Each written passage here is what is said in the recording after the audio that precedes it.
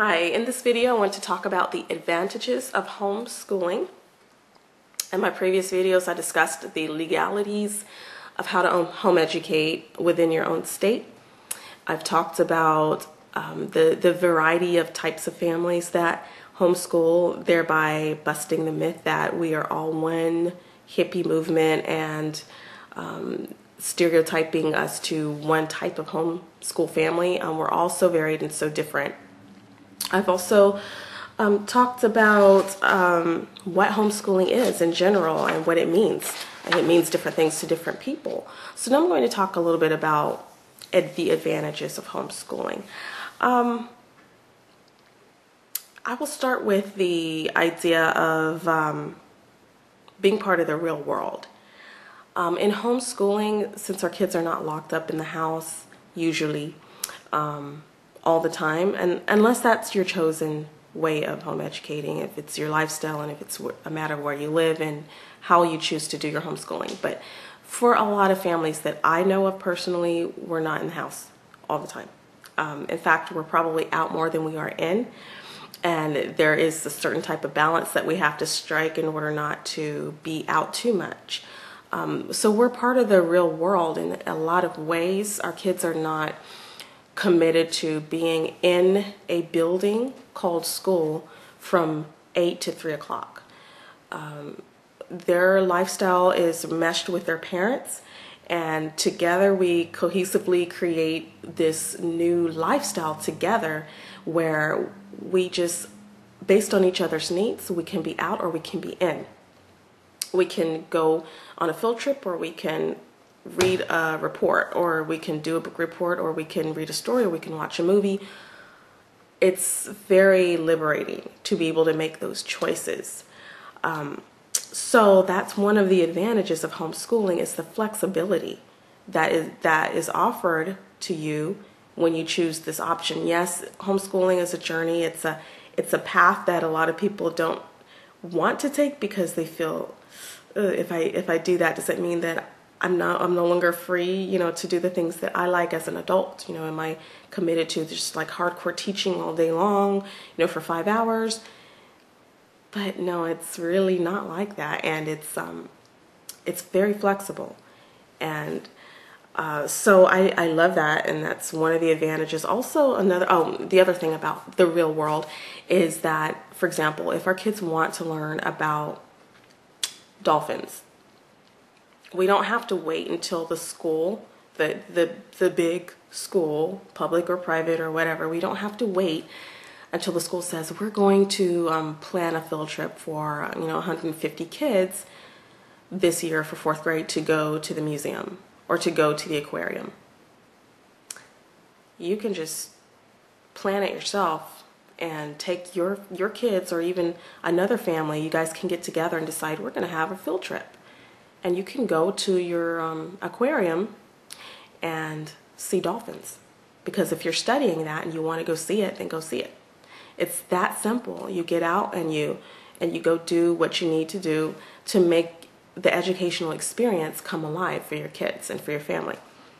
So that's, I think, part of being in the real world. Also, if you have a teenager who's interested, as I mentioned in another video, in being a vet, and you live on a ranch, it's so easy for that kid to study animals and to understand animals, to be around those animals. They're getting the real world experience being a part of that environment and growing up in it.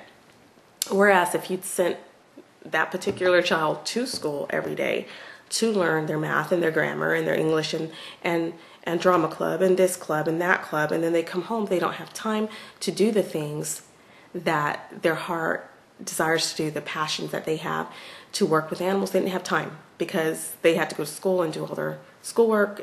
But when you're at home with your kids, when your kids are at home, and especially as they get older, you can sort of modify their educational plan so that they can do the things that they're passionate about and begin to study as an apprentice, begin to study those things that they're most interested in.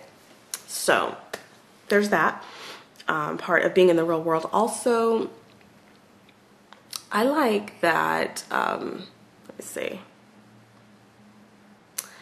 in our family, our kids, our girls, you know, they don't always get along. No siblings do, but they're very close to each other, and that's something I think has come as a result of being at home with one another a lot and being around each other a lot. They have an understanding of each other. They have an empathy for one another that just makes me smile, and it just warms my heart to see when they do, you know, feel empathetic towards one another.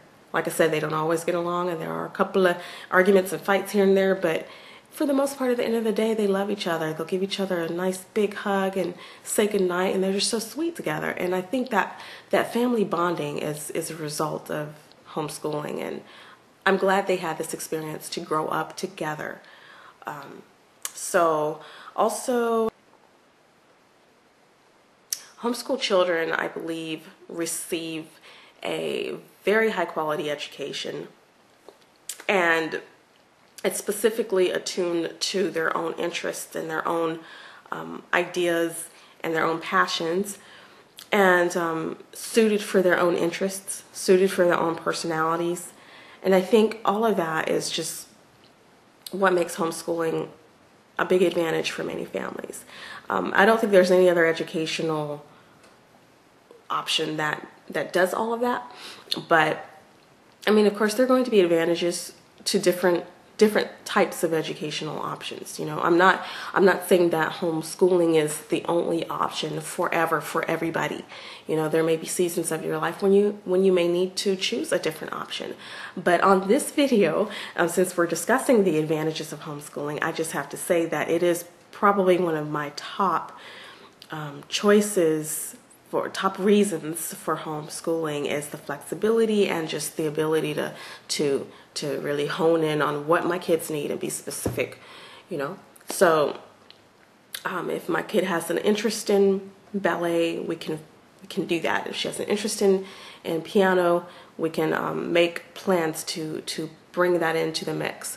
So it's not just you go to school, you get off the bus, that's it, do your homework, go to bed. So it's very, very eclectic mix of different things going on. So anyway, that's what I believe the advantages of homeschooling are. There are a lot more advantages. If any of you have advantages you want to add that I've missed on this video, please do a video response. Let me know what I've missed, but those are a few. Mostly flexibility has been big for our family. So on my next video, I'm going to get into the idea of socialization, and that comes next. Thanks for watching.